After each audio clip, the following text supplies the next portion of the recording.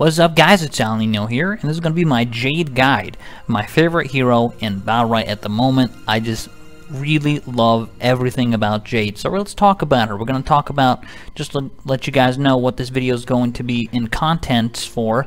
We're going to explain why you should play Jade and what's like the best things about her.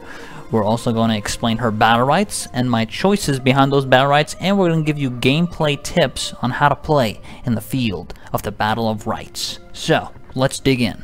Jade is an elusive, badass, ranged assassin.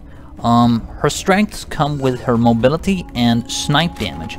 Landing the snipe damage means the whole world. So if you're able to land that, you do plenty of damage. So if you're the type of person that likes that type of playstyle, then Jade's probably the champion for you. However, don't be fooled by the game telling you that she's beginner friendly, because she is far from beginner friendly. Yes, she may be, it's easy to understand what she's all about and understand her abilities, but mastering the champion is a different thing entirely. So let's talk about the Battlerites here, and then explain to you in detail why I go for those. So I've been playing Jade for a whole lot of time, so I've experimented with everything here, and let's just dive right in. For tier 1, we definitely go Blast Vault. This will make it so that when you jump, you enter stealth mode, which is huge for Jade. Now keep in mind that after you do that, after you do jump, it leaves a smoke trail. You see that smoke trail when you jump? So they will know where you jump towards. So if you jump and then snipe immediately, your snipe can get cancelled in this very moment here as you're jumping and then sniping. So keep that in mind, you gotta watch out. So if you want to jump, you can move a little bit like this and then like hit somewhere, right? So be careful with that, be smart about it.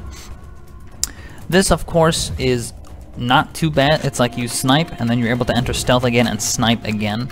I'm not a big fan of that. I feel like she's better at being elusive and mobile. I feel like that's her strength, and that's what you should focus on. The Ziming Shot rooting targets is for extremely hard matchups, but even then I still feel like the elusiveness of jumping is better. So you can go for this. It roots targets when you hit them. So let's say Freya jumps on you, you can root her and then walk back and keep hitting or jump away from her. Right, you could do whatever you want in this situation. It's up to you. Both these two options are good for self-peel. Jade is very good at self-peel, and what I mean by that is that she's very good at escaping situations herself without necessarily having to rely on the support to help you escape situations. But yeah, regardless, Outlaw is the way to go for me. Now here comes tier 2. You can choose between Desperado, Through the Shadows, or Concussion Bomb, and I definitely think Desperado is the way to go. So basically, you do 1, 2, 3, 4, E, and then, sorry, that guy didn't mean to die. So boom, E, and then unload 6 shots to the face. So 1, 2, 3, 4, silence, and then hit all the 6 shots through. I think this is probably the best tier 2 Battlerite.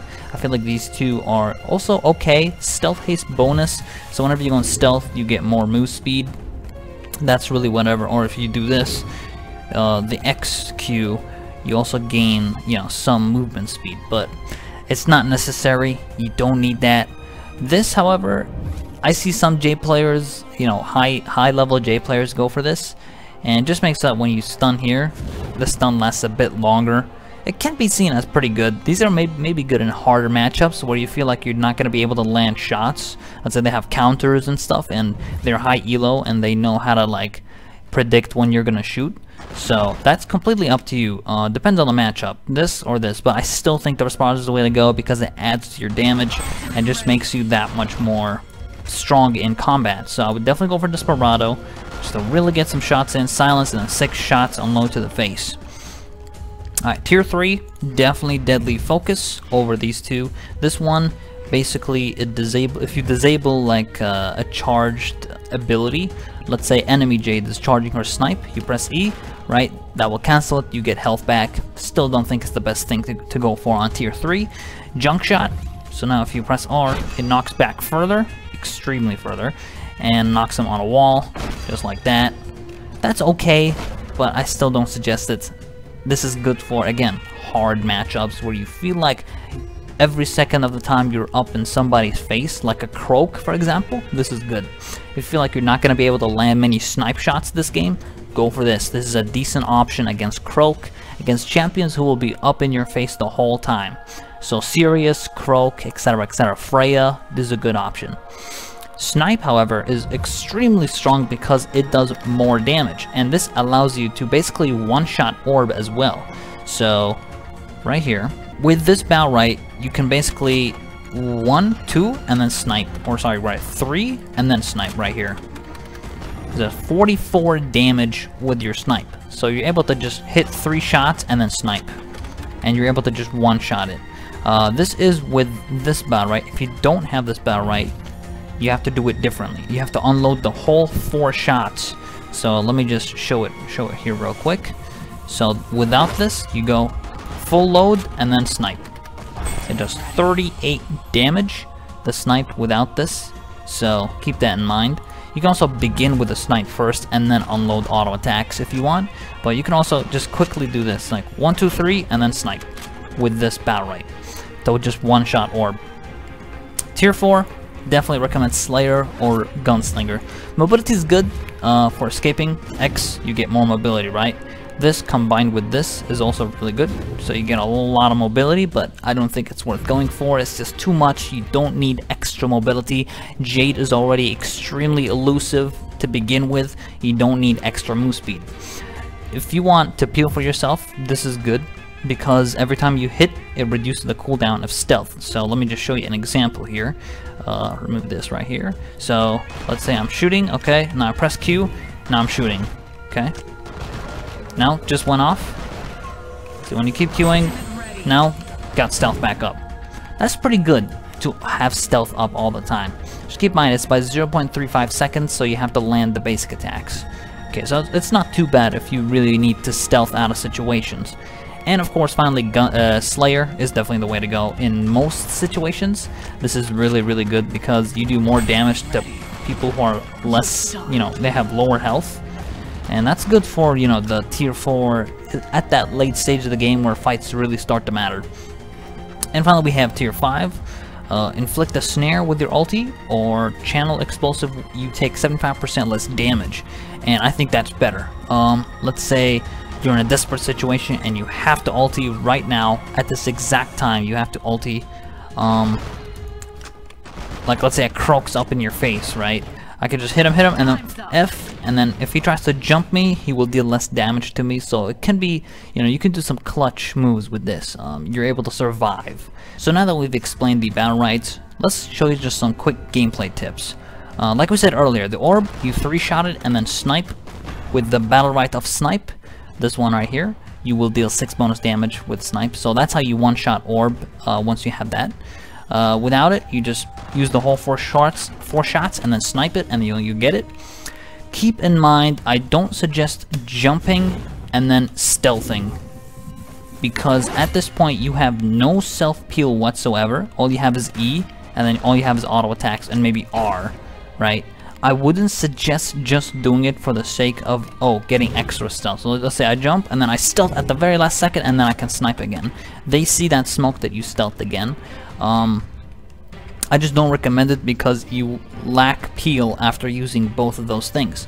Also, I would highly recommend that you use the X stealth more often as Jade, because this will save you in a lot of situations. Croak jumps on you, use that and then you can get away. It gives you more movement speed. Keep in mind that the move speed is increased by 100% for, you know, it fades over 0.9 seconds. So that's huge to have that. Being able to escape situations just like this is just very, very nice. So you definitely want to use this X ability more. I would also recommend you bind your X abilities to number 1 and number 2. This way you don't have to press shift and then Q, or shift and then right click, for example. Just press 1, done. 2, 1, just like that.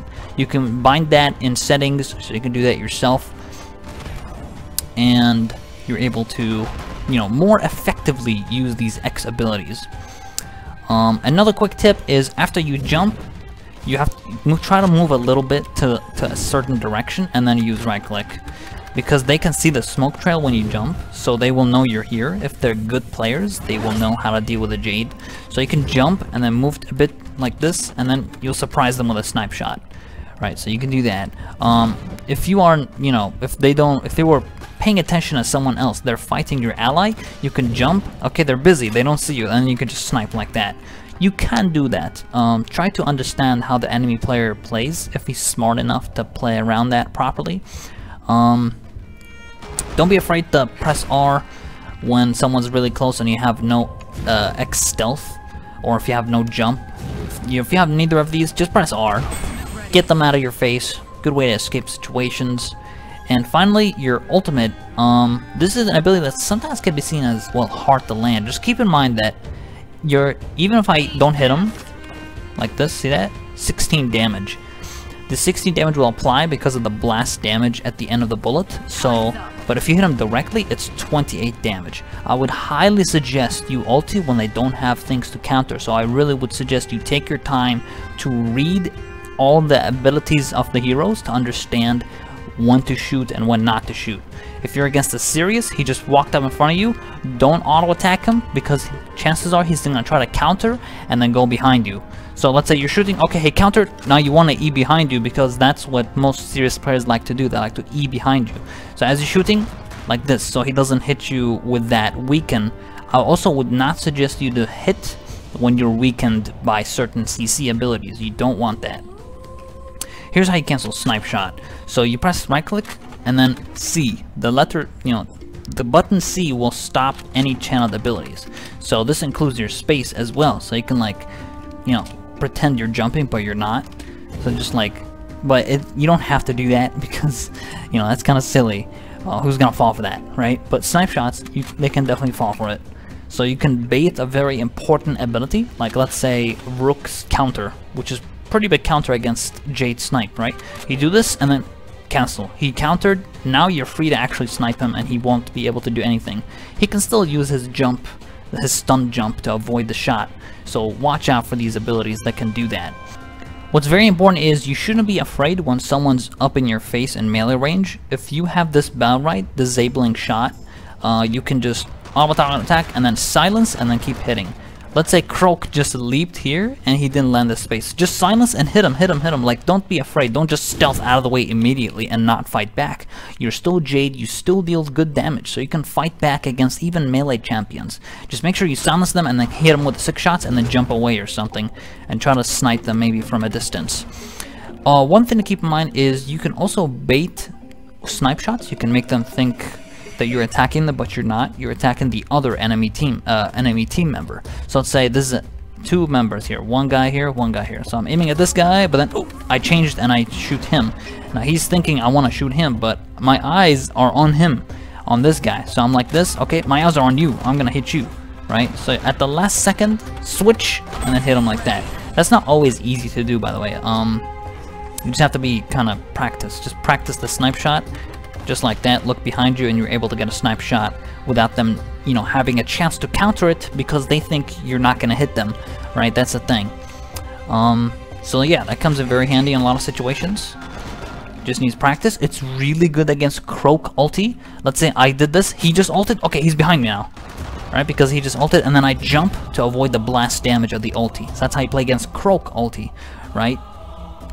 You just snipe, he sniped, okay, he's behind you now, right? Because the Croak ulti dashes through targets and he appears behind you afterwards. So you can do this and then aim behind you as soon as he lands there. Also, bulwarks, anything like that, snipe shot is very easy to avoid. So you have to be smart about it and just be careful with using it because it can be used against you too. Bulwark reflects it, right? So you'd have to watch out for that. Most of the time you need to watch out for the bulwark. It just reflects, done. You eat that damage right in the face. Alder, he does that as well.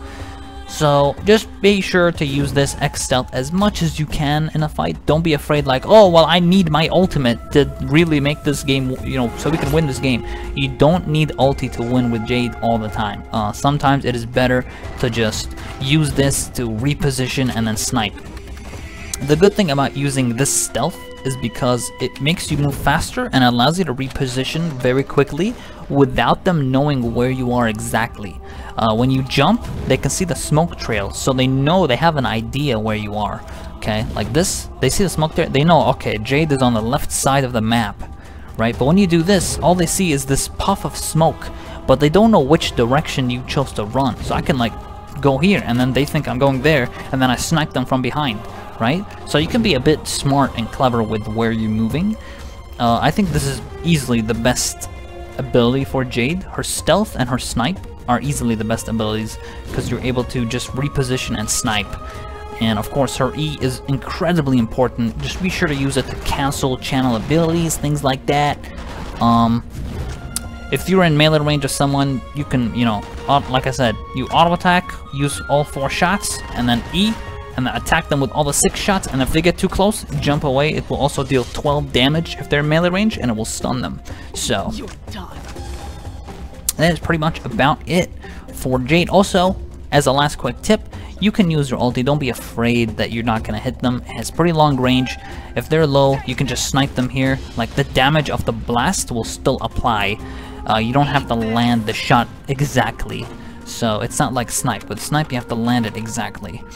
You can even, you know, at start of the game, when you first come in with your mount, you're just starting here, you rush in. You can also quickly, you know, try to bait something here and then cancel. You bait a counter, things like that. So this is basically how you play Jade 101. If you guys have any questions, let me know in the comments down below. This is how I play Jade, and she is my favorite hero of all time. So thank you guys so much for watching, and I'll see you guys on the Battle of Rites. Peace out.